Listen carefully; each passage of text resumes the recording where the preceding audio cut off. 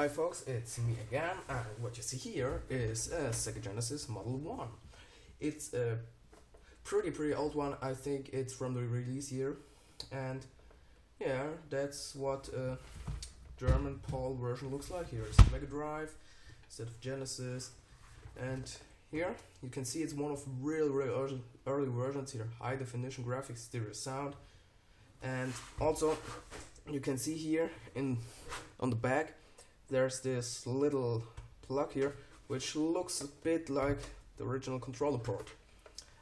So that was for the Sega model. The Sega model was only released in Japan, and it was like you had to need the game for it, you had to have the game for it, and it was, yeah, you could play online back in the 90s, early 90s, and yeah, the servers only last to 92, from 90 to 92, and I think that was a pretty cool thing back then, to have online gaming and downloading games from the internet, and it just worked with your normal telephone cable, and pretty nice thing. So that here, the RF out, everybody knows, and RGB SCART. Not so many people of you know SCART. SCART is an European, it's like, yeah, pretty big, and you have much better resolution than like RF or anything other. So yeah, that's my Model 1 Sega Genesis, and here's the controller, Mega Drive control pad, Sega, there's nothing from Genesis on it, and yeah, now I will come to one of my favorite games, or some of my favorite games. So, of course there had to be Sonic the Hedgehog 2, Sonic the Hedgehog 1. I never really played Sonic the Hedgehog 3 and Knuckles, but I think Sonic 2 is the best game for this Mega Drive. And now there come some games that not so many people of you know. I just don't want to get out everything like Streets of Rage and the games everybody likes. I've got some games that you might don't really know, and they're pretty good. The first one is Hellfire.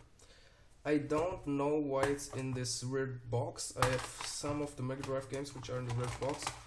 It looks like the old Beta 2000 boxes. Oh, yeah, but yeah, it's the game, and you can compare it with art.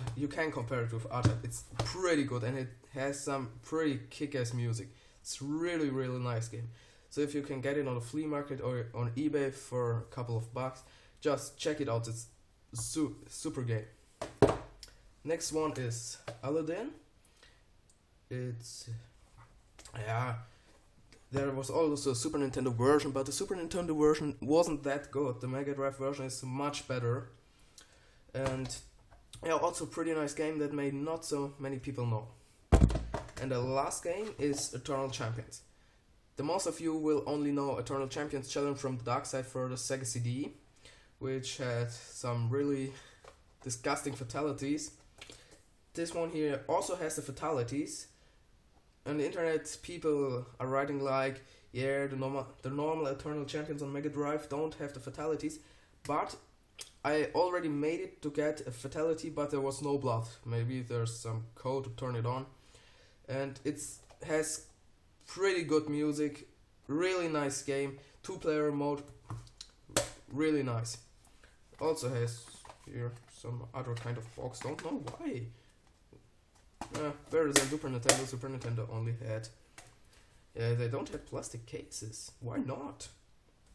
Yeah, I think that was it for me, and yeah, see you next time. This time I also don't know what the video will be about, and yeah, see you next time. Bye.